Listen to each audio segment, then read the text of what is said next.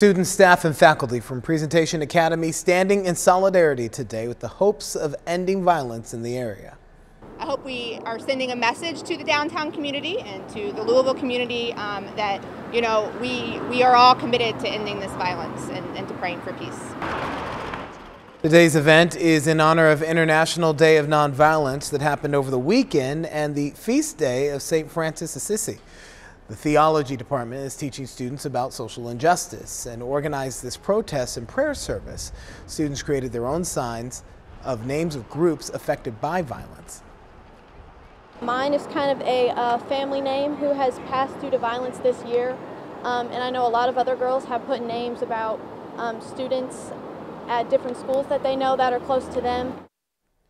Presentation Academy serves a diverse student population from more than 50 zip codes in Kentuckiana.